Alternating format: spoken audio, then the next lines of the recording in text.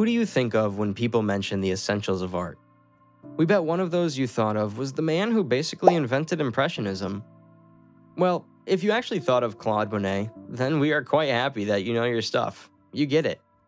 But what do you know about Claude Monet besides the fact that he painted over 250 water lilies? Don't worry, we're not here to judge you based on the amount of interesting facts about Claude Monet that you know. We're actually here to educate you.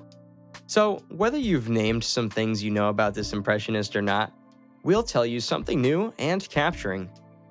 First of all, of course we'll tell you the obligatory boring details. Oscar Claude Monet was born on November 14th in 1840 in Paris, yet he moved at the age of 5 with his whole family to a small town, Le Havre, near where the famous Seine goes into the sea. His small town didn't really have much potential for his development as an artist at first sight. Yep, there were some people that encouraged Monet to create. The boy started out with simple caricatures of villagers that he saw on the street. He proceeded to draw them for a while and gained quite a reputation. Now these little drawings would be hanging in the only art store in the village. They were also requested by the villagers themselves and sold by Claude for a small price. At the age of 18, as most of us would, Monet decided that it's his time to shine as an adult and made one of his controversial decisions. He enrolled in Academia Suisse instead of going into the serious Academy of Fine Arts. Oscar's father never approved his career choices and wanted his son to become a businessman. Monet's mother, on the other hand, agreed with her son and always supported him on his tough journey. She was incredibly artistic herself.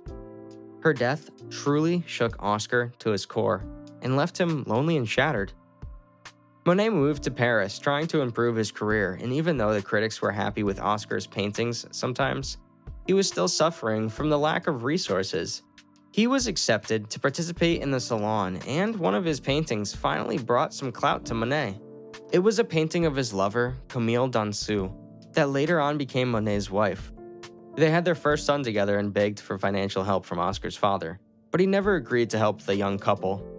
Monet was extremely anxious and despondent, so he started having suicidal thoughts, and even made an attempt to drown himself in the Seine River.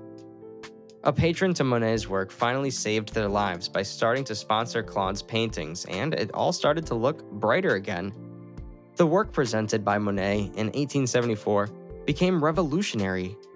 Impression, Sunrise, upset and threw off a bunch of critics. They ended up saying that these kinds of paintings look more like a sketch rather than a piece of art. They laughed and mocked the art, calling Monet and artists of this kind Impressionists. However, the name stuck and was claimed back, since nowadays it's one of the most interesting flows of art. Time went by, and the events in Monet's life started looking tragic again. His loved wife passed away, and the artist became depressed. Camille's death caused him to paint the Ice Drift series. He eventually met another woman, Alice, that ended up living with him in the Gaverny Garden, where the Monet mansion was and is located. He was obsessed with drawing outside. He'd come out and try to capture every state of the things he loved. That's where the 250 plus water lilies came from. But there's another one of the fascinating objects that Monet painted, the Japanese bridge. Why is it interesting? After his second wife Alice died, Monet became depressed once again. He developed cataracts in his right eye, and as they progressed further, his vision degraded to a weirder state. If you look at his paintings of the Japanese bridge, located in his garden, chronologically, you will notice how from a normal, mostly realistic greenish-bluish bridge with pretty leaves, the Japanese bridge turned into a bright, eye-burning red bridge that looks like a gate to hell. This story is tragic, yet it is itself a form of art, the one that is disturbingly pretty. So don't forget that there is a story behind every painting, every artist, and every vision.